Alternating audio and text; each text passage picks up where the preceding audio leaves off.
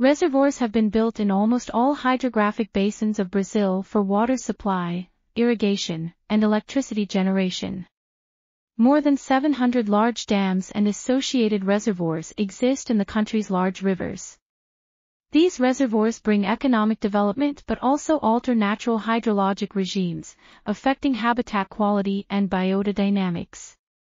The main impact is the change from lotic to lentic water, which influences aquatic fauna, including fishes.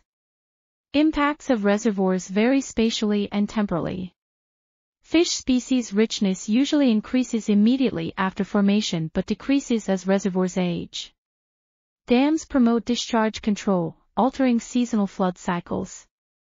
Most affected species are rheophilics and long-distance migratory that require distinct habitats.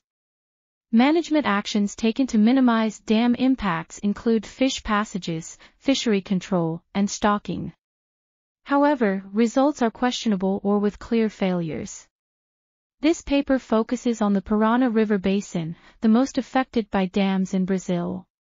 It describes patterns of alteration and decline in fish diversity in areas influenced by dams and discusses negative consequences in the fishery and ecosystem functioning.